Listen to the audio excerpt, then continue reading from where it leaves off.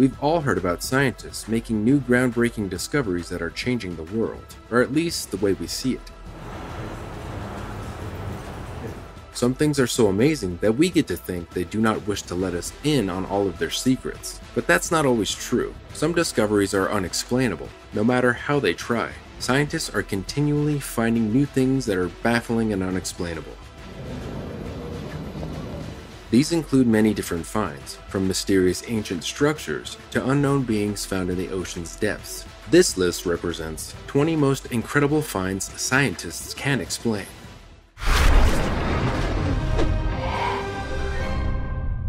Number 20.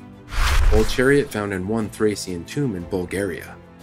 The remains of 2 horses, a dog, and an old Thracian chariot have also been found, but who was interred within the chariot? And what exactly is so amazing about the discovery? Archaeologists discovered a 1900-year-old chariot in a Thracian tomb in southeast Bulgaria. The 4-wheel chariot was uncovered during excavations in the village of Borosovo, roughly 180 miles east of Sofia, the capital. This is the first entirely intact chariot we have discovered in Bulgaria. The team also discovered table pottery, glass vessels, and other gifts for the funeral of a wealthy Thracian aristocrat at the funerary mound. In a different pit, they discovered well-preserved bronze and leather objects, some of which were likely harnesses and the skeletons of 2 riding horses who had apparently been sacrificed during the nobleman's funeral. Agri decided that $7,800 more would be provided by the Bulgarian Academy of Sciences for an initial restoration and conservation of the chariot and other Thracian artifacts, in addition to the $3,900 promised by the Culture Ministry as financial support for the dig. The Thracians were an ancient people who occupied the lands of present-day Bulgaria and parts of modern Greece, Turkey, Macedonia, and Romania between 4000 BC and the 6th century AD, when they were assimilated by invading Slavs. In Bulgaria, there are over 10,000 Thracian mounds, some of which are magnificent stone burials. Before we begin, like this video, smash the subscribe button, and click the notification bell right now, or this centipede will crawl on your face when you're sleeping. Number 19. Ehrlich's Gate. The strong subterranean activity in Iceland is causing the country to still be forming. In the past, people sought explanations from the church and science. They looked to the supernatural realm for an explanation because they couldn't find one there. 2 unusual and stunning columnar basalt structures may be seen northeast, Kirkjubejar Glastur, and immediately east of the Foss Asu waterfall. The terrain is believed to have been shaped after the Ice Age, and a cube-jointed basalt is on top of the columns. The unusual appearance of the rocks is thought to have been brought on by the waves because of the greater sea level at the time. The chilly seawater stopped the gushing hot lava, which caused it to condense and cause surface cracking. The columns then begin to form with 6 sides due to the numerous horizontal cracks that begin to form. When something like this occurs, travelers from all over the world are drawn to the area. Iceland is a truly ethereal location. The mythology, the people, and the nature combine to create a singular experience. Although Iceland is frequently referred to as the land of fire and ice, it defies classification. This island contains ancient magic hidden within its cliffs, caves, and rocks, and is home to numerous mysterious animals. One of the various places these Icelandic hidden people live is on dwarf cliffs. Number 18. The Obsidian Monkey Vase. The Obsidian Monkey Vase is in the Mexica Aztec Room of Mexico City's National Museum of Anthropology, MNA. This vase is about 17 centimeters tall and is made from a single piece of obsidian that has been carved and polished. It might not seem like much, but it would be hard to make it again even now if you didn't have modern technology. Obsidian is a stone made from lava, but gemologists don't consider it a stone. Instead, they put it in a group of glasses. Anthropologists of today are still trying to figure out where this work came from and how it was made. How did they cut and then polish it? There is no hint in any testimony or other work, no matter how great. It was supposedly found in Texcoco, but that's all we know. For a long time, experts haven't been able to find a connection between it and archaeological site, and they haven't been able to find a reliable cultural context. The obsidian monkey was often used to show how looting archaeological sites for private collections was wrong. It was a normal thing to do until the early 1900s. We now think it was made between 1250 CE and 1521 CE. Number 17. Cthulhu Tablet.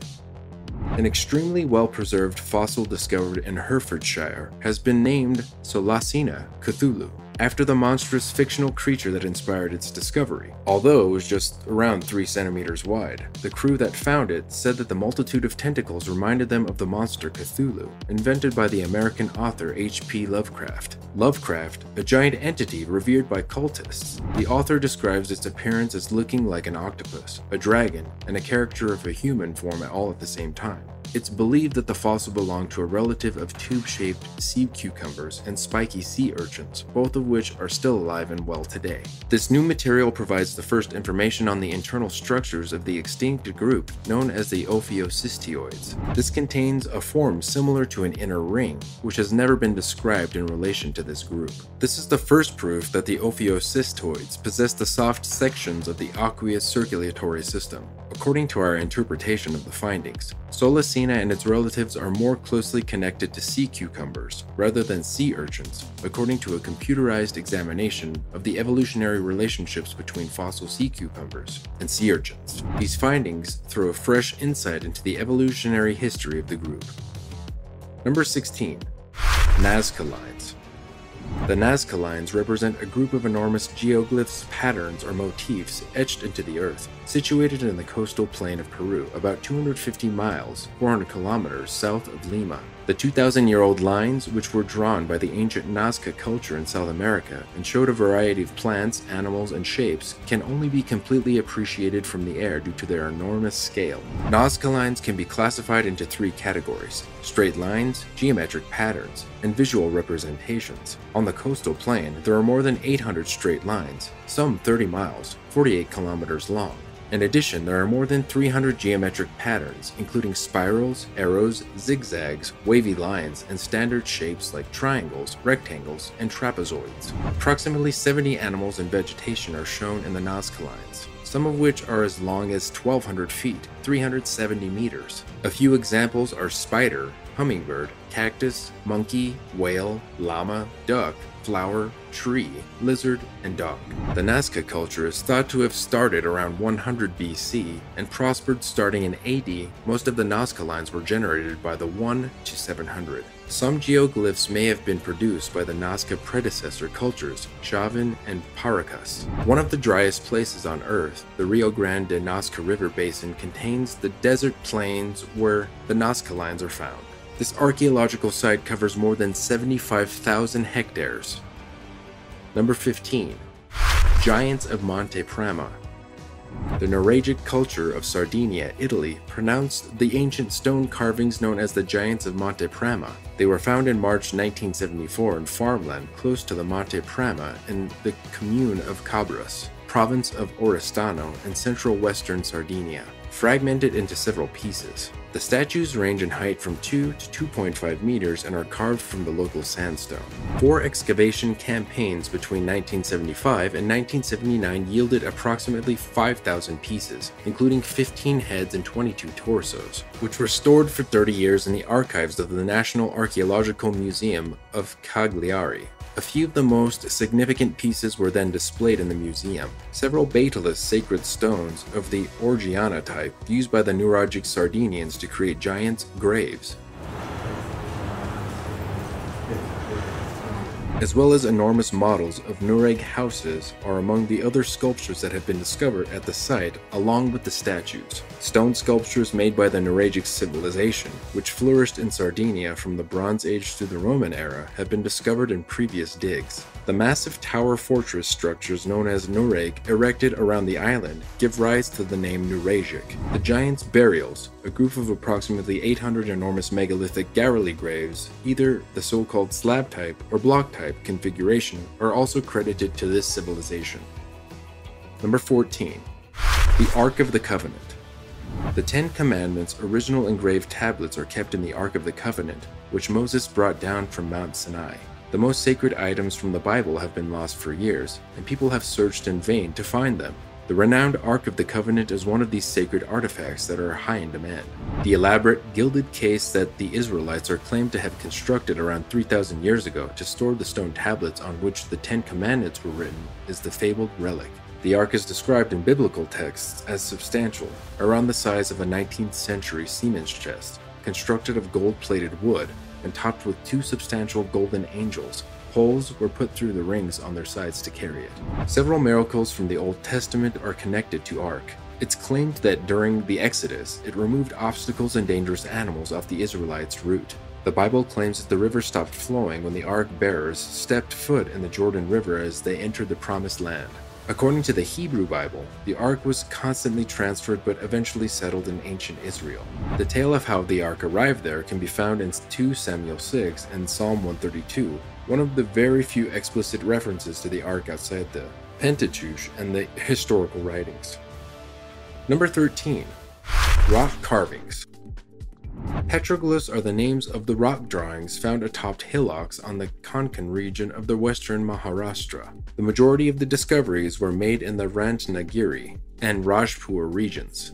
Most images carved into the stony, flat hilltops went undiscovered for thousands of years after they were first created. They are the physical manifestation of the fact that the Indian civilization is older than 10,000 years. The discovery of rock carvings in the western Indian state of Maharashtra that is thought to be tens of thousands of years old has aroused a great deal of excitement among the archaeologists who believe the sculptures carries clues to a civilization that has not been discovered before. How the petroglyphs have been drawn and their similarities to those found in other parts of the world have prompted specialists to assume that they were made during the ancient era and are possibly among the earliest that has ever been unearthed. These ancient engravings have been discovered along over 250 kilometers of the coast of the Konkan region. They depict human figures, animals, and geometric designs, such as elephants, rhinos, deers, pigs, cattle, rabbits, buffaloes, tigers, wild boars, monkeys, birds, sharks, rays, turtles, alligators, abstract prints, and the mother goddess, among other things. Number 12. Toads found in Jerusalem Zoo. Many cultures leave a snack for the dead. Egyptians buried fruit, grain, and flesh. In Mexico, family members served the departed chocolates, tamales, bread, tequila, and other goodies. Bronze-Age Canaanites, who inhabited the area 4,000 years ago, had a similar ritual, but their contribution was less tasty. The freshly discovered grave includes decapitated toads, according to the Times of Israel's Amanda Broschel-Dan. The toads were found in 2014 near the Jerusalem Biblical Zoo.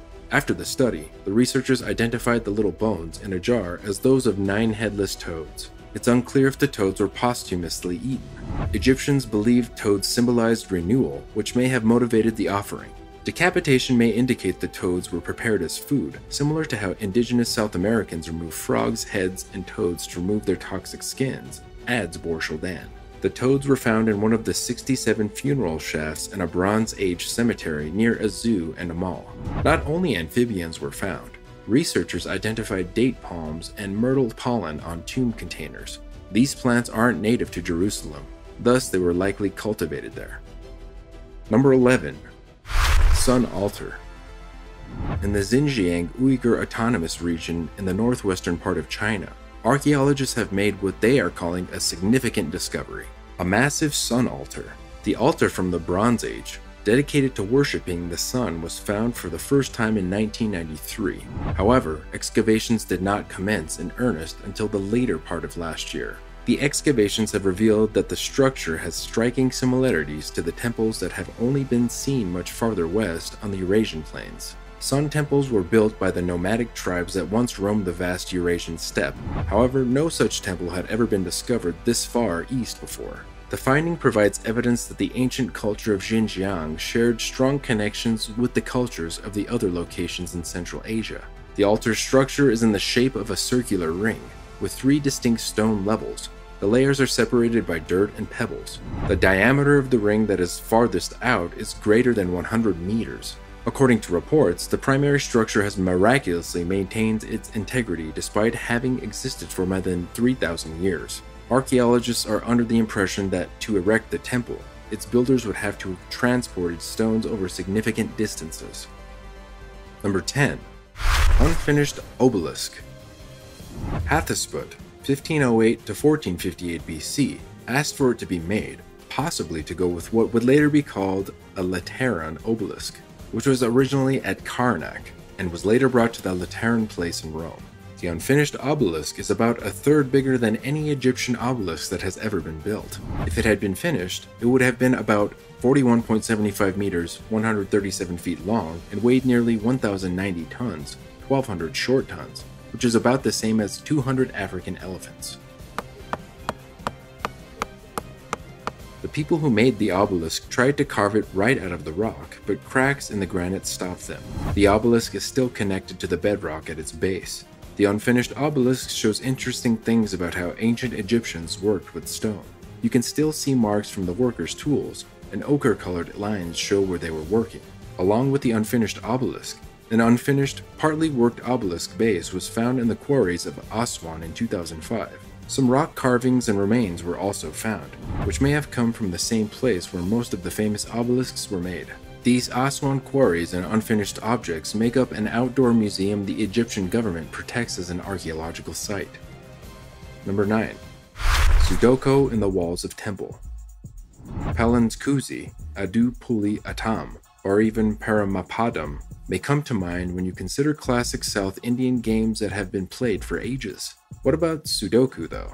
A Sudoku game may have been played when the stone pillar was constructed, according to inscriptions discovered by archaeologists on a stone pillar in Mandapam. Typically, the Mandapam is utilized in April during the Panguni Uthram festival. The engraving style on the numbers shows that the pillar dates back to the 17th century. The 3x3 squares marked with Tamil numbers in the inscriptions found on the pillar. The sum of the numbers which Narayana Murthy points out is suggestive of the number of the temple deity, Murugan, is 15 added in any direction. According to Hinduism, every god has a number, and Lord Muruga's number is 6. 1 plus 5 equals 6. It's interesting to note that the deity is positioned in front of this pillar during celebrations. These Sudoku squares inscriptions can serve as a hint as to their significance. This tells us that the game was played here long before anywhere else. Since the 13th century, this specific mandapam in the temple has undergone numerous renovations. The inscriptions on these pillars had previously been covered in several layers of limestone. Inscriptions on the pillar were discovered as the mandapam was being rebuilt for the event. Number 8. Moorhead Circle. The Moorhead Circle, a wood henge, was found in 2005 AD in southwest Ohio, just northeast of Cincinnati, Ohio. A sort of wooden Stonehenge gradually forms as archaeologists uncover more evidence of a 2,000-year-old ritual monument. One of their most recent discoveries is that the Ohio timber rings, like Stonehenge, were probably intended to commemorate astronomical dates like the summer solstice. The location, formerly known as Moorhead Circle, but known as Woodhenge by non-archaeologists, was formerly a barren forest of wooden poles. The site is about 200 feet, 57 meters broad, and is laid out in a strange design of concentric but unfinished rings. See an image of rebuilt timber circles close to Stonehenge. Since religion is so important to the Native Americans in this situation, it's advised for them to try to erect the Moorhead Circle as soon as they can after settling a city in which it can be built. The Moorhead Circle, which was recently discovered, was presumably used for ceremonial purposes, though the specifics are unknown. It was composed of 3 concentric rings of wooden posts, believed to be up to 15 feet tall each, with about 200 in the outer ring, roughly 200 feet in circumference. Number 7. The Ancient Crossword. On the basilica wall in the market area of the ancient city of Greek Smyrna, a word puzzle of Greek words from top to bottom and left to right was discovered. The words ran in both directions, Turkish Izmir. It has the appearance of an acrostic. Within each of the 5 columns, identical words are written from left to right and top to bottom. The term logos, which can be found in the middle of the page, can be found in the 3rd column. Given that there are also names of people involved in the crossword, it can be challenging to fully comprehend what is being conveyed by clues. There are researchers and historians who assert that the Christian community during that period was subject to a great deal of pressure by the Roman authorities, and as a result, they invented these kinds of crosswords to communicate with one another. However, because this information is readily available to everyone, we do not consider this to be anything more than a crossword. Given that this was a marketplace, there should have been stalls along the area in these front walls. This discovery provides insights into the activities that the vendors of the time engaged in to pass the time while working in the marketplace. Number 6. A mummy found in the Taklamakan Desert. Archaeologists haven't known much about the hundreds of naturally preserved mummies found in China's Tarim Basin. since they were found in 100 years ago. Some people thought that the Bronze Age remains were from people who moved to the area thousands of kilometers to the west and taught the people there how to farm. But now, genetic analysis suggests that they were native people who may have learned how to farm from groups nearby. Researchers have found that the ancestors of these early Chinese farmers were Stone Age hunter-gatherers who lived in Asia about 9,000 years ago. They wrote about this today in Nature 1. They may have been genetically different from other groups, but they still knew how to raise animals and grow grains like other groups. In April 1991, pictures of mysterious mummies were found in the sand of the Taklamakan Desert in the Tarim Basin in the Chinese province of Xinjiang. They were wearing brightly colored clothes. A baby's eyes were made to look like blue stones. A man with a big beard wore boots made of deerskin. Witch hats for women were tall and pointed. It was the first time the well-preserved mummies from Taklamakan Desert were shown to the people in the West. Number 5. Galileo's middle finger. The finger is a fascinating example of irony. It's revered, preserved in a shrine, and given the same care as a sacred relic. But no saint possessed this finger. It's a lengthy bony appendage belonging to a heretic opposed to the church. It took time for Galileo's fingers to mature into something worth snapping off his skeletal hand, just like a superb wine does. 95 years after Galileo's passing, on March 12, 1737, Juan Anton Francesco Gori cut off the finger. After being passed about for a few centuries, it was finally buried in Florence History Science Museum. Galileo's teeth, 2 additional fingers, a spine, and other items were found at an auction in 2009. The spare components had vanished in 1905 and hadn't been seen in more than a century. The Science Museum received them back after determining their origin so that they might rejoin Galileo's middle finger. An Italian museum director announced Friday that 2 fingers and a tooth taken from Galileo Galilei's corpse in a Florentine basilica in the 18th century, and thought to be lost, have been discovered again and will soon be displayed. 3 fingers, a vertebra, and a tooth were taken from the astronomer's body by admirers in 1737, 95 years after his death, as his corpse was being moved from a storage place to a monumental tomb. Number 4. The Murnapath Stele. Murnapath was a pharaoh in ancient Egypt who ruled from 1213 to 1203 BCE. The Murnapath Stele is an inscription that Murnapath wrote. It's also known as the Israel Stele or the Victory Stele of Murnapath. Finder's Petrie was discovered at Thebes in the year 1896, and it may today be found in the Egyptian Museum in Cairo.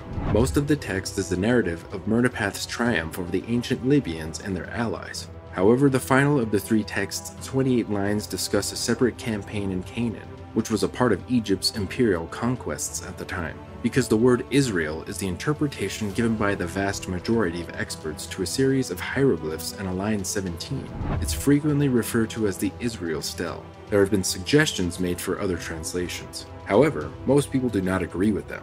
The stele is the sole known reference to Israel from ancient Egypt, and is the oldest known written reference to Israel. The Mesha stele, the Tel Dan stele, and the Kirk monoliths are other 3 known examples of Iron Age inscriptions that date to the time of ancient Israel and mention the nation by name. This particular inscription is one of just 4 examples. As a direct result, the Murnapath stele is often cited as Petrie's most well-known discovery. Number 3. Antikythera mechanism. Scientists have discovered the secret of the Antikythera mechanism, an ancient Greek device that was said to be the world's first computer and was unearthed in 1901. Greek sponge divers unearthed an Antikythera mechanism inside a sunken ship on May 17, 1901. It was considered to have been built between 150 BC and 100 BC after extensive research. According to a later investigation, it was discovered in 205 BC, just 7 years after Archimedes' passing. Greek politician Spyridon Stais went to a museum with artifacts from an old shipwreck on May 17, 1901. A spherical, grain-encrusted piece of metal that was among them drew his attention because it stood out from the rest, since it appeared to have been pulled out from the sea floor near the little Greek island of Antikythera. Local fishermen had just unintentionally found the shipwreck. One of them had risen from the sea, holding the first discovery from the Antikythera wreckage, a bronze arm.